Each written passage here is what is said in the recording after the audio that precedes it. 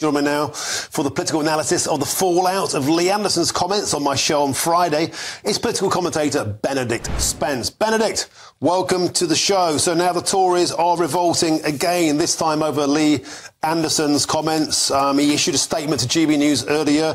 He is saying he will not apologise. It's a sign of weakness. And it was made clear over the weekend, Benedict, that if he did apologise, he would be allowed back into the Conservative Party. He would get the whip. What do you think should be done? I mean, Sadiq Khan has called the comments vile, racist and Islamophobic. But I've been speaking with Lee, and he's told me in no uncertain terms his inbox is bursting at the seams with red wall voters who agree with what he said. What's your take?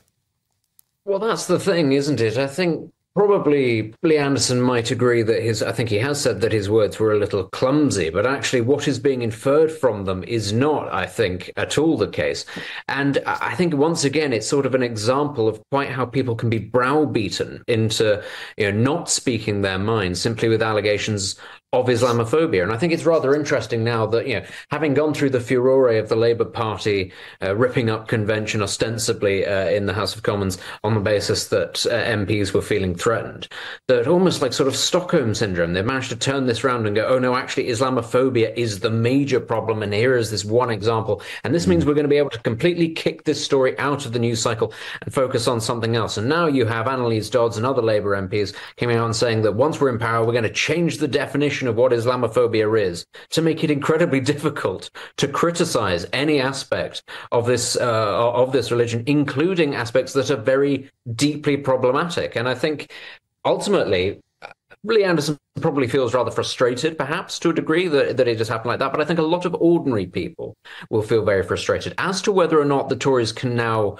return the whip on the basis of an apology, well, it depends what it's for. If he says, I didn't mean to be, Islamophobic, but there are some very real issues that I think need to be addressed, and this is perhaps what I should have said, okay, fine. But actually, if what they're asking him to do is basically lie and say, no, you say you don't actually think that these things are important, well, I don't think that's in his interest, and I also don't think it's in the interest of the Tory party to sort of back down in the face of a Labour onslaught. This was a Labour story, actually, about how their MPs were feeling bullied by protesters. Why is it now that has been allowed to be supplanted in the news cycle by the very people, some of the very people, at least, who the original story was about? Yeah, do you think that is a bit of a problem? In a sense, the Labour Party were on a back foot, the SNP were on a back foot. We saw those disgraceful scenes, which in another country would be called an insurrection, but yet here they weren't. It affected the vote. We've seen disgraceful scenes over the weekend. In fact, Benedict, I'm talking to a councillor at 5:30 who was in that meeting in Stoke that was stormed by the protesters, and yet here we are. Has Lee Anderson allowed the conversation to go back, if you like, into safe territory for the Labour Party?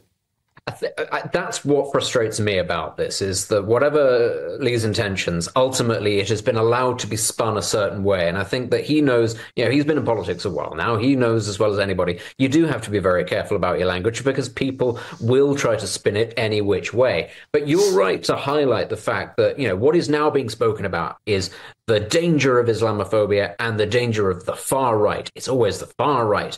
That you just thought they'd be tired out by now, given that they've been on the march across Europe and this country for about 15 years and never actually got to their destination. But that's always what the issue is, not, as you've just pointed out, people harassing MPs outside of Parliament, people beaming genocidal slogans illegally onto the side of Parliament, not breaking up council meetings. Why is it that we're not talking about that and we're instead talking about Lee Anderson? It's because nobody wants to address the very thorny issue, which is that in a lot of communities, actually, Gaza as a singular topic, but also political Islam as a sort of a broader topic, has taken root in some communities, not all, in some areas, and it is a major vehicle. It is a major driving force. And actually, when people talk about the danger of the far right, I always think you will get the far right if you continue to insist on ignoring these other very proactive movements. Far-right activism is very reactive. It needs something to react to. So whenever I hear people talking about the dangers of far-right rhetoric, I think, well, let's think where it's coming from. It's because there is a lot of quite controversial political Islam in this country, and it is simply swept under the rug and it is not addressed. That is how you will get from A to B. And Benedict, obviously Lee's comments, he will admit himself, as usual, about as subtle as a note tied to a house brick and flung at you. Nevertheless, we're having an important conversation, aren't we? And don't you think it's slightly through the looking glass that Annalise Dodds, who was harassed at a meeting, Angela Rayner harassed on the streets by pro-Palestine protesters, Sir Keir Starmer chased off a train in Scotland by pro-Palestinian protesters, Rachel Reeves harassed on the streets. The Labour Party are getting the thick end of this too, and yet they seemingly cannot grasp the nettle and deal with what's actually driving it, and instead they're blaming Lee Anderson and the mythical far right.